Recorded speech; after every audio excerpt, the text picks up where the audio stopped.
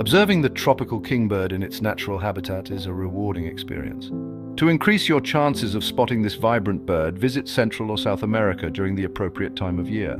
Early mornings and late afternoons are ideal times. Look for it perched high on exposed branches or utility wires. The bird's striking yellow belly and olive-green back make it easier to spot against the backdrop of the forest.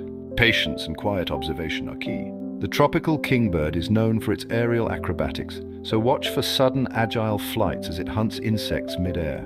Listening for its distinctive calls can also guide you to its location. The kip sound is commonly used to communicate with mates or ward off intruders.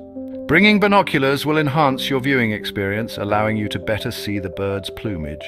Carrying a field guide can help with identifying other bird species in the area as well. Respect the bird's habitat by maintaining a distance and minimizing noise. With these tips, you can enjoy observing the tropical kingbird in the wild. If you enjoy learning about our winged friends, make sure to leave a like and don't forget to subscribe to stay in the loop for more feathered factoids.